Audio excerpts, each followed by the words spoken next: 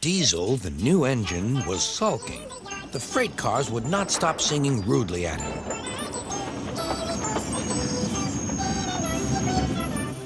Duck was horrified. "Shut up," he ordered, and bumped them hard. "I'm sorry our cars were rude to you, Diesel."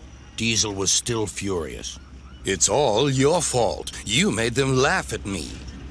"Nonsense," said Henry. "Duck would never do that. We engines have our differences, but we never talk about them to the cars. That would be disgraceful," said Gordon. "Disgusting," put in James. "Despicable," finished Henry. Diesel hated Duck. He wanted him to be sent away, so he made a plan. He was going to tell lies about Duck. Next day, he spoke to the cars. "I see you like jokes.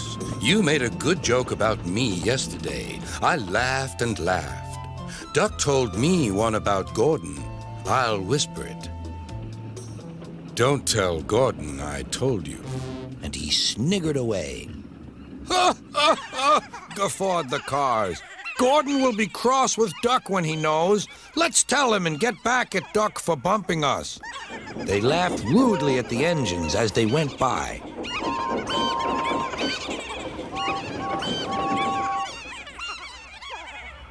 Soon Gordon, Henry, and James found out why.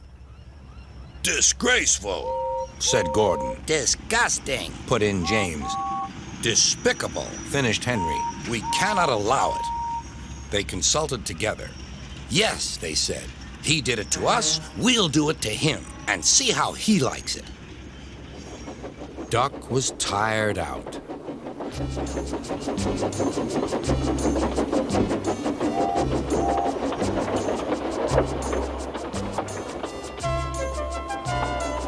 The cars had been cheeky and troublesome.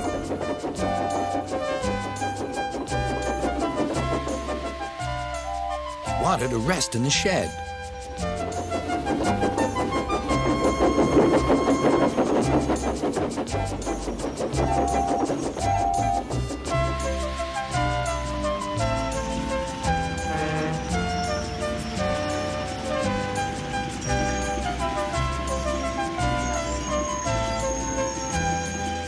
The 3 engines barred his way.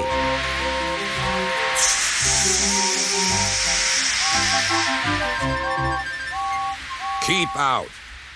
"Stop fooling," said Duck. "I'm tired." "So are we," hissed the engines. "We are tired of you. We like Diesel. We don't like you. You tell tales about us to the cars." "I don't." "You do." "I don't." "You do." Sir Topham Hatt came to stop the noise. "Duck called me a galloping sausage," spluttered Gordon. "Rusty red scrap iron," hissed James. "I'm old square wheels," fumed Henry. "Well, Duck?" Duck considered.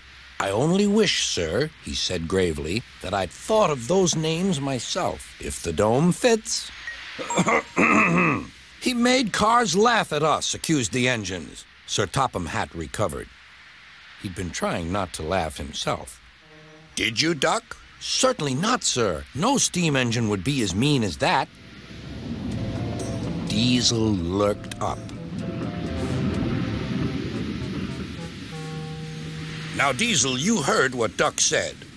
"I can't understand it, sir. To think that Duck, of all engines. I'm dreadfully grieved, sir, but know nothing." "I see," said Sir Topham Hatt. Diesel squirmed and hoped he didn't. "I'm sorry, Duck, but you must go to Edward's station for a while.